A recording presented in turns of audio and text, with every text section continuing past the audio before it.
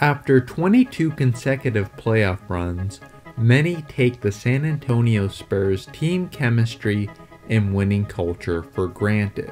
But their performance has soured early on this season, despite a fairly weak schedule. The Spurs do have star power in DeMar DeRozan and LaMarcus Aldridge. But the problem is that this duo plays like it's the 1990s or early 2000s, where post-ups and mid-range jumpers were valued more than the three-pointer.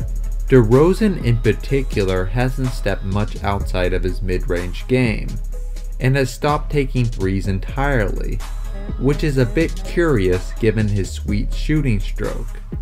Unlike most teams, the Spurs coaching staff hasn't pushed DeMar to take more threes, leaving this duty to smaller guards like Bryn Forbes, Patty Mills, and Trey Lyles, which helps create some space in the Spurs' offensive system.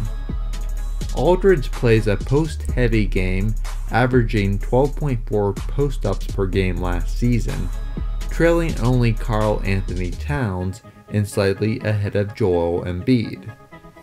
To his credit, Aldridge is taking more threes this season that have greatly benefited other bigs like Brook Lopez and Nikola Jokic.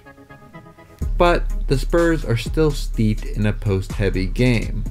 Last season, they ranked 4th behind the Timberwolves with 21.3 post-ups per game. Now questions remain if the Spurs can contend after a slow start. A rebuild would be a slow and painful process for a franchise that lacks any valuable young chips, bar DeJounte Murray, which is a drawback of always making the postseason.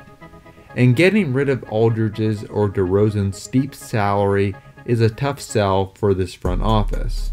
DeRozan and Aldridge are taking a respective 49 and 51.9% of their shots from mid-range this season, which isn't necessarily a bad thing for DeMar, who has made millions on his step-back jumper, but could be perhaps optimized with more three-pointers, in a league where some teams live and die on the three-pointer. If the Spurs can't turn around their slow start, then they are at risk of entering a slow and long decline into a middling team in the West.